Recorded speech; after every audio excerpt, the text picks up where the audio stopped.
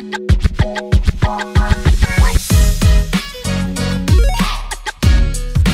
everyone, this is Pastor Angie and Kev the Red, and this is y'all. the Take Out. Yeah. So glad that we can be with you.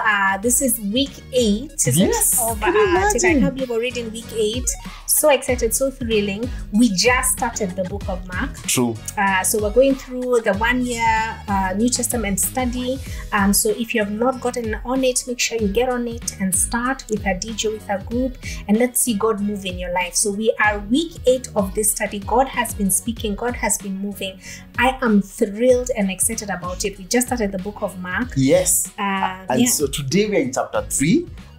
Start with Jesus in is it a synagogue? Yeah. Jesus is in a synagogue, and there's a man with a shriveled hand, and you can just see, like, guys are on your marks. I know, You guys, tension. Just try and heal today. I know. Imagine they used a sick guy to try and get to trap Jesus. I can't believe it. Yeah. And what happens is Jesus is so moved with compassion. He's so upset. He's like, he's angered even. He's like, you brought a sick person to trick me. Imagine. Like, I will not have compassion and healing, because they knew he was a God of compassion. The guy had a shriveled hand, and I think they wanted to disarm Jesus. Yeah. Oh, God. It's too early. It's too early. Let's move in at least a few minutes. Anyway, so Jesus says, which is lawful to do. And so he heals the guy. And what he does, he says, stretch out your hand, and the man stretched it. I want someone to know that Jesus' instructions or Jesus' commands are his enablements. That's right. When Jesus tells you to do something, that word has the capacity to enable you to do it. I love it. When he says in his word, be healed, that word has the healing capacity in it. Amen. And so I don't know, as we are in week 8, what is Jesus telling you? And sometimes he speaks through a pastor, as we said in week 1. We said God will speak through his word. He'll speak through his, dreams and visions. He'll speak through music. He'll speak through in whichever ways. When you hear God has said, don't put but. Say, he said it, so I'm going to do it. Yeah. When your pastor preaches a word, in that word, there is a grace to activate it. That's right. This month, we're talking about relationships and marriages. That word has the capacity to bring That's healing. right. Just say, it's my word, I'm going to stretch out my I'm hand. going to receive it. Come on, I'm going to receive it and do it. God's words has his enablement. Yes, And yes. I love it. Walk in that blessing. Yes, and then we've been talking about family as well. And so verse 14, he says he appointed the 12 That's right. they might be with him and that he may send them out. When Jesus wanted to change a world-changing movement, he started by making a family. That's right. He started by pulling a family together, and he brings them on board that they may be with him. But not just a family, but it's a family on mission that he may send them out. That's right. Yeah, and you gotta, keep doing that dance of where Jesus is inviting you and where he's challenging you to go. As a discipleship group, be together, but still go out. Have the perspective of out. Hey, come on. Yeah. And later on, I think by chapter 6, we're going to be seeing him sending out, but we're going to get to that later.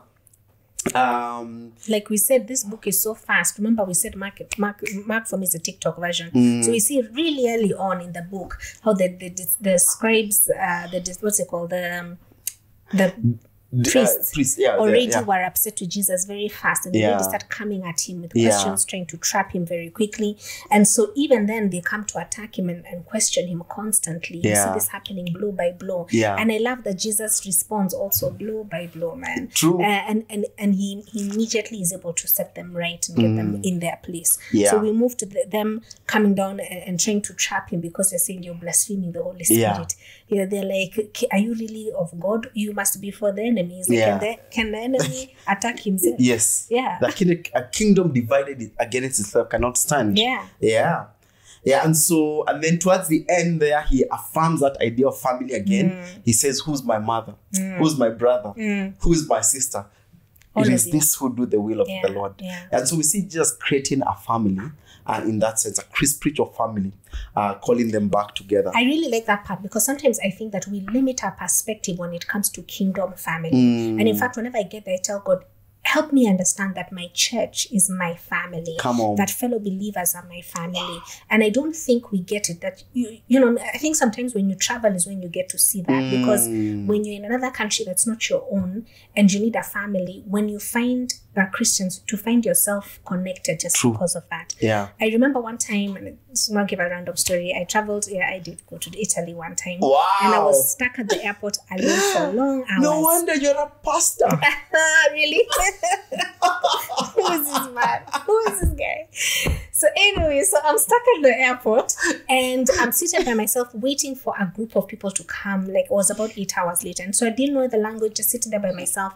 And then all of a sudden, this family comes and sits across from me. Yeah. And instinctively, we look at each other and we're like, we are together. So I sit for, you know how you're shy? Yeah. So the wife, then I could see them discussing with the wife and the two kids. They look at me, we look at each other, and they come and say, hi, are you from Kenya? Are you a Christian? Are you from joining this thing? I sat and I'm like, yeah, I knew it was you guys. Do you know, the minute they said that, they watched my bags and I slept. Just peace from knowing we are on mission together. Yeah. And so I feel like we don't embrace the concept of being gospel family together and what peace and joy that can bring us. And it's because of that Jesus says, those who've accepted him, you will live in houses you never built. Yes. You'll eat of fields you never planted. You have many houses and you get to experience that. Not just in your home country, but to go to a country where they speak a different language and the people just, include Embrace you it in. just because of that. Come on. And then we move into chapter 4. Yeah, chapter 4.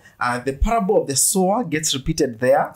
I think we handled that in Matthew. A couple of parables are going to be repeated. True. But remember, we said it's a different camera Yes. lens. Please, it's a slippery slope. Yeah.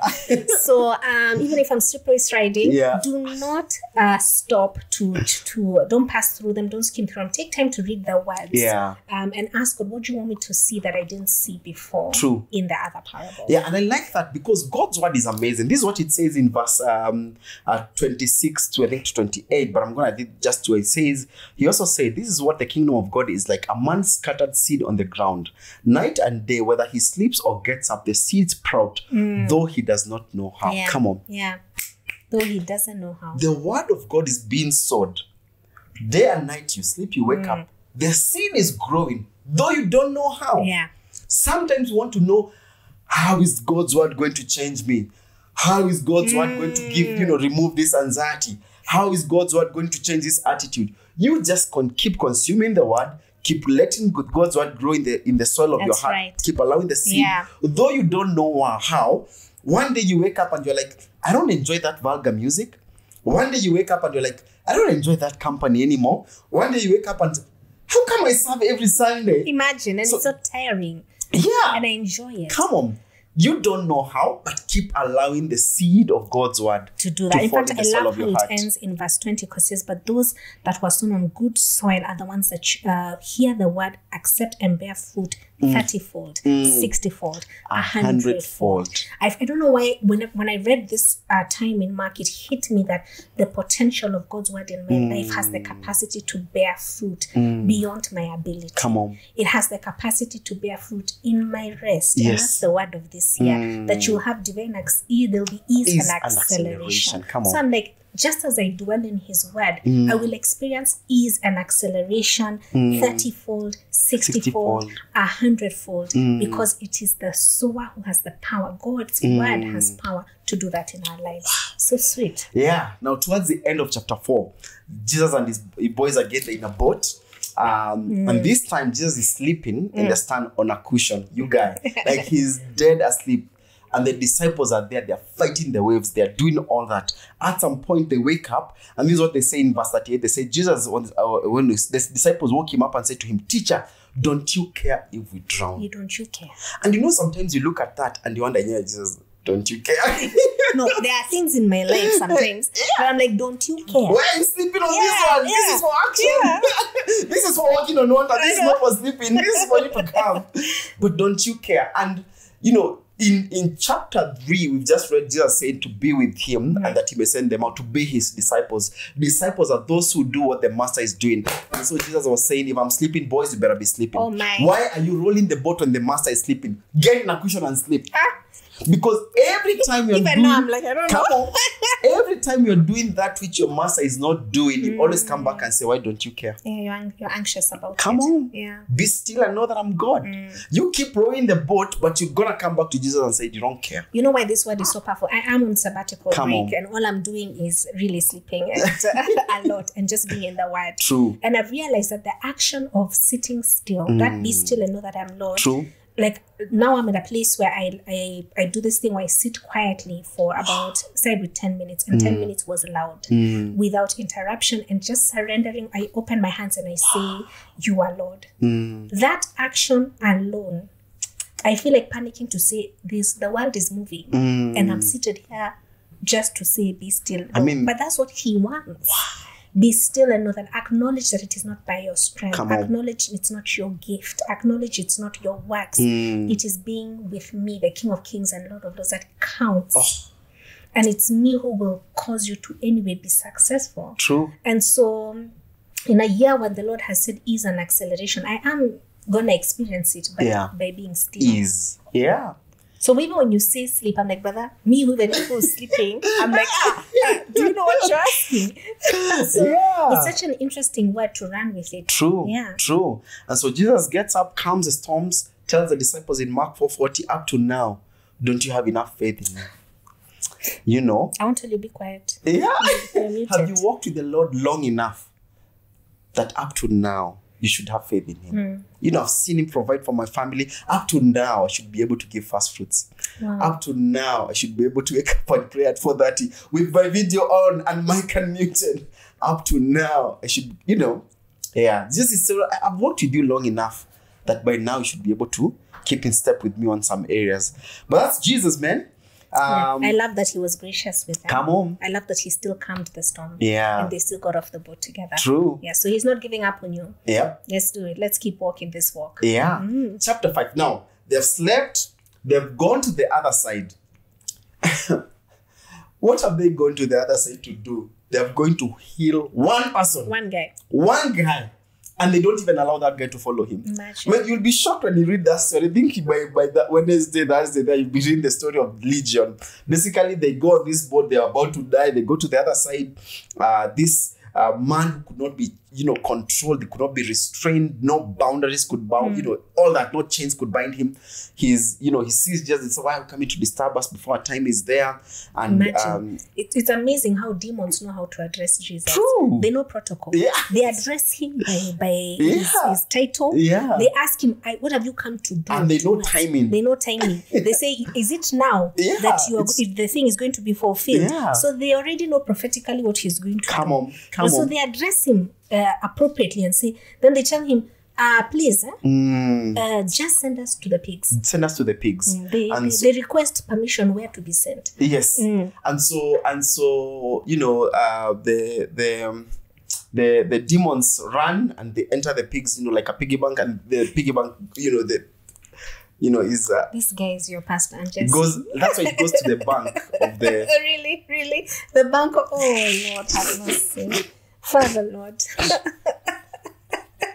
Welcome to the takeout, people. I know. Couple of things here, Pastor Angie. When that happens, the guys go send Jesus away. In fact, they beg him to leave. Imagine. I want you to see a couple of things here, Pastor Angie. Number one, these people would rather have remained with a demon-possessed man and keep their pigs. And keep their pigs. The cost of a man's freedom was not worth it for them. And it's important to note that because, first of all, these guys are Jews. And so they should not hang out with pigs. These guys were dealing pigs. They're dealing pigs, and they're not supposed to, by law, to be dealing with pigs. Yeah. But because pigs had a good income, pigs had, because the Gentiles love pork meat, and so it means business was good for them, and these guys are businessmen. They would rather have the man possessed. Then, there's a system that ensures the poor stay poor and the troubled stay troubled because there is an income generating there. I feel just like praying for people who are struggling with mental health. And of course, we went through this series where we talked about why mental health happens for different reasons, medical, trauma, But there's a system almost that wants to ensure people stay there. God, anyone who's suffering or struggling with mental health, I just want to pray peace of God over them. Any systems that ensures that they stay that way, Lord, we dismantle those chains right now in the mighty name of Jesus, and we speak the peace of God over every mind, over every heart, over every family, over every soul in Jesus' name. In Jesus' name. Amen. Amen. Amen. I also want you to see something else. Not only were, the cost of a man not worthy their business, but there are different prayers that are made to Jesus, or different requests that are made to Jesus at this point. The first one is by the demons when they say, send us to the pigs, and Jesus grants it. The second one is by these people when they beg Jesus to leave their side of the shore, and Jesus complies and is leaving. There's a third one where this man who's now in his correct mind, he comes to Jesus and says, can I follow you? Yeah. And to that one he says, no. Imagine. And you almost like, is that you don't love me? Yeah, no, just go tell people how the Lord has shown you mercy. Come on. And he goes and he preaches in towns that were called Decapolis. Later on, there were churches that were planted in Decapolis, 10 cities. The guy becomes the first evangelist there. And he's sharing how the Lord has shown him mercy. This is powerful because there are different ways in which Jesus heals. There are people who the Lord sees their faith and says, your faith has made you well. There are others who Jesus sees another person's faith and heals them. He saw the centurion and healed them. Yeah. The servant. He saw the 4 guys who, dug through the roof. He saw their faith and he healed the paralytic. But there are times when the Lord heals because the Lord has had mercy on you. Oh, come on. Amen. You did do nothing. No one has faith apart from the faith of the Lord. Wow. And the man needed to go preach that because that's the grace of God. It wasn't your faith so that you can say, oh, guys, have faith like me. It wasn't your brother's faith so that you can say, oh, guys, have faith on behalf. It's the Lord has mercy on you. The grace of God. It's the grace of God. Come on. Come on. And so for that reason, he says no. He says no to that prayer offered for the man to follow him. And I love it because even when I see that, I think that in the church sometimes, in the church settings, we also put barriers in terms of when can you evangelize, when's the right time for you to share your story. This guy has been not even followed Jesus for how many years. He just got delivered, and he's the guy who has evangelized the 10 cities that you're saying, and the churches have come from them. So I think that even for us to pray for that perspective, to see people as God sees them, because he does have mercy and grace on whom he chooses for the expansion of his kingdom. And so may I not be a barrier to maybe people who God has brought around me for the sake of the kingdom. Soon they are walking. I think Jairus come and says, hey, come and heal my daughter. As they're walking, Jesus is interrupted. Tell us about that. So Jesus has just gotten back from the boat, and then this guy comes at him and says, immediately my daughter is sick, come and heal her. So he was on his way to do something and says, let's go heal your daughter. On the way, the daughter is 12 years old. Important to note. So on the way, they meet a woman who, because now crowds have come in. Jesus has come, news has reached. So everyone is, pushing. Like they're trying to make it to Jairus' house. Then a woman interrupts and touches the hem of his garment. And he feels the power leave him. And she's been tormented for 12 years. So it's a child who's 12 and 12 years of torment. And Jesus heals her. So he tells her, your faith has healed you. Oh, come on. So good. And a pain that people had been unable to heal, no doctor. No one, the scribes and Pharisees have come and told her stuff. She's been ostracized by society. That's the person that has received her healing after 12 years of torment. And then the 12-year-old, they go into the house in their room and they pray for her, and she wakes up and receives her healing. I think Jesus stops even with this woman so that Jairus can build his faith. Jairus, the day your wife's water broke is the same day or same level of time that this woman issue started. Oh, come on. If I'm able to heal a 12-year issue over here, I can be able to raise your daughter as well. I can be able to raise your daughter. I find that story so encouraging to me because I feel like God is interruptible. He's interruptible with the emergency you have right there, right then. And then even if it's in the middle of him moving in a crowd and you've had an issue for how many years, God will still stop and you'll be able to get your healing and receive your blessing for that season. So I feel like come to God with faith. Get in. Push him to sit at the front of the service. Get in there, and because he's interruptible. Wow. For that. I love that about God. I love that. Yeah. That's so sweet. That's so awesome. Then by the time now we get to Friday, Saturday, Sunday, we're in chapter 6. Amazing there. When Jesus is talking about a prophet is not without honor apart from his hometown. Basically, these guys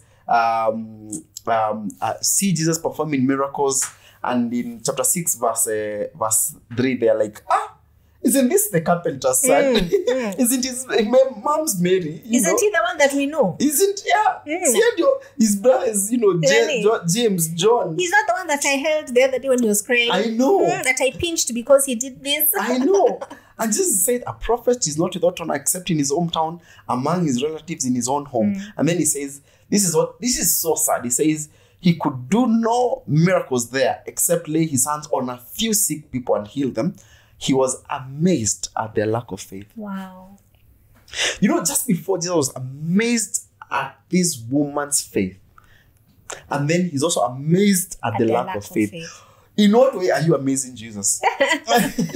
It also teaches us not to become familiar. Oh, come on, with grace. So I feel, don't become familiar with grace. Don't become familiar with going to church. Don't become familiar with his word.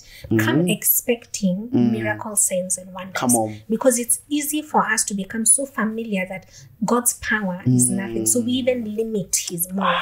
We box him in a place. True. But God is saying, don't limit me. Don't become those people who chase Jesus away until he moves. I'm like, no, I want my space, my church, my home to be a space of miracles, signs, and wonders. Come on. That he will not leave because I've become too familiar with him. Yeah, and sometimes not just familiar with Jesus, it's familiar with his servants. With his word, you can be familiar with your pastor or your DG leader. Hey, they are a man, true. And we are all failures and all that. We are all sinful. But in this season, they're occupying an office that we shouldn't be familiar with. Jesus was a man, but he was occupying an office. He was more than a man in that sense, at least for Jesus. But, recognize the office and the graces that flow in that office and be able to honor that. Yeah, and it's not easy just to receive graces in an office. It isn't. Yeah, that's why when Elisha says, I want double portion of your anointing, Elijah says, you've asked for a hard thing. A very hard thing. Yeah, if it was easy for you to just receive grace and anointing, you would have received it. But you've asked for a hard thing. And part of that is not being familiar with the grace. That God presses on people in different times and in different seasons. For his own, divine purpose. He does. Yeah. Then he sends out the 12. I love that part. I find it one of the parts that makes me pause to say, am I ready for this? Wow. Because he calls out the 12 and he gives them some qualifications about how to be sent out. He says, I'll give you authority to heal the sick, to drive out people. He says, I'll give you authority. But he says, take nothing with you for that journey. No bread, no bag. He breaks it down so that you don't assume for yourself what nothing means. He breaks it down because you know me. Girls, we know, well, like, take nothing, we have 6 bags. Yeah, but we have 6 suitcases with us. He's like, no bread, no bag. I'm like, what? No bag, no money in your belt. Says, no, don't put only the sandals you're wearing, only 2 tunics. He's like, what specific? Only 2 outfits. What? He's like, boss. He's like, go from place to place. Don't plan the journey for us cholerics who are like, tutasimama hapa. He's like, no, just go where the Lord is sending you. And where you are received, do the ministry. True. So I always sit back and I'm like, God, this work that you're calling us to is almost one where you say, choose to surrender. I'm going to plan the day, walk knowing when you enter the matatu, there may be someone I'm calling for you to minister to. When you go, the estate I've placed you in, there's a reason you're in that space. That whole, your life, wherever it is you are. I recently watched Fiddler on the Roof. And the guy says, if I were a rich man. I love it because he ends with saying, is there some plan that I'm destroying? Yeah, if I were a rich man. So he's telling God, is it necessary for me to be poor? Wow. But what I understood is he surrendered in the end and said, if it is part of your plan that I may be in this situation, it's part of your plan. Come on. So I feel like everyone must come to a place where they say, whatever your plan is, I surrender to it. I surrender. I'm not going to walk with my plan for having my 6 bags, 7 suitcases, which makeup has to be there. It's like, no, walk easily and smoothly with it. Yeah, come on. I love that. Then shortly after, John the Baptist came to be ahead of Jesus. I think the guys heard wrongly, so they beheaded him. I don't know why we're with you in this movement. So yeah. Q is just staring at you like, I don't know what to do with you now. So they beheaded John the Baptist. And so Jesus has to take this trip for recreational retreat with his boys. And they go away just to chill because that story really hits him hard.